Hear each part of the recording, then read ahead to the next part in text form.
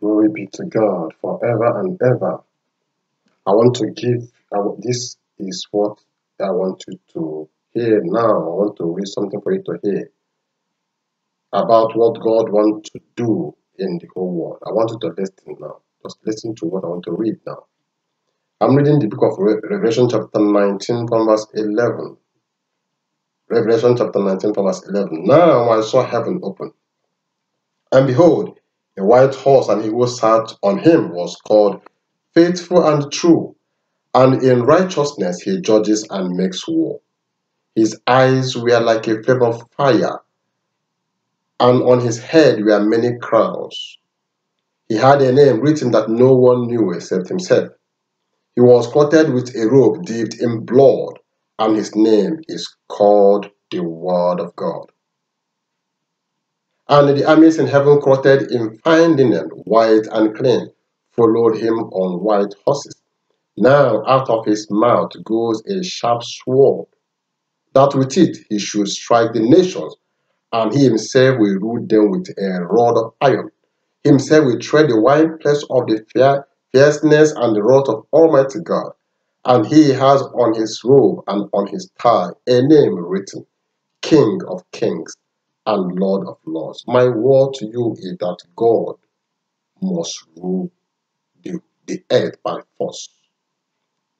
This is my word. One word I want you to hear about the word, what God said about the whole universe. That our God, the Holy God, must by force rule Nigeria, must rule Nigeria. Jesus must be Lord of all the lords in Nigeria.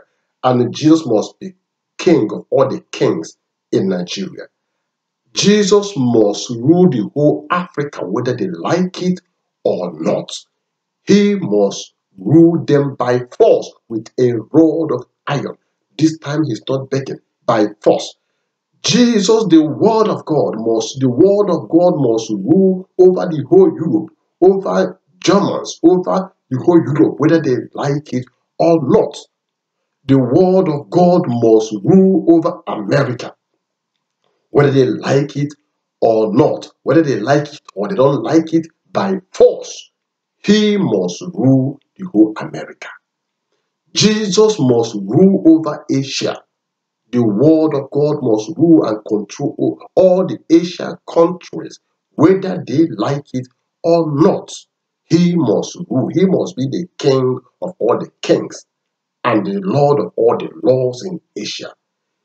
Jesus must rule to the ends of the earth, whether they like it or not. He said it here by force. My word, one word I have for the whole world is that the word of God must prevail, must rule over all the evil we are seeing today in the whole world. Watch it out. This is the word of God. By force, out of his mouth goes a sharp sword, that with it he should strike the nations, and he himself will rule them with a rod of iron. With a rod of iron. By force, the word, one word for the whole world.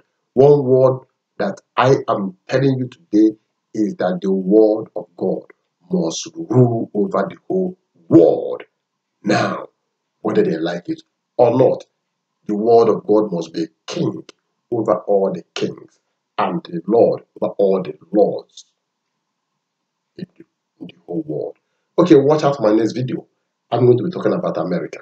I'm going to expose a lot of things about America. I will be telling you something, and I will be connecting it with what's going on in Nigeria and America, because they have become one. Nigeria and America. Nigeria is America in Africa. Nigeria is America in Africa. So I will be talking to you about America, and I will also be referring to Nigeria. God bless you. Really good. I want you to keep on praying. You to just hear what God said. Please join me in prayer. Evil we are seeing today, we must see them no more. Join me in prayer. every time. Pray for the whole world. Pray for this evil to be no more. If you truly love Jesus, if you truly love our righteous God, if you truly love our God, our holy God, you have to join hands to pray. Say, let there be no more evil. Let there be righteousness in the earth. In the earth. And it's now. It's now. Join and pray. Please read your Bible. Read the Word of God. Every time the days are short. The days are short. Join in prayer. Join in prayer. Pray effectively now. Let the will of God be done in the earth. Evil is weak. Evil can't rule over good, over righteousness. There's enough power in good than evil. So good must rule over evil. Righteousness must rule over unrighteousness. So I want you to hear this. Please try to join in prayer.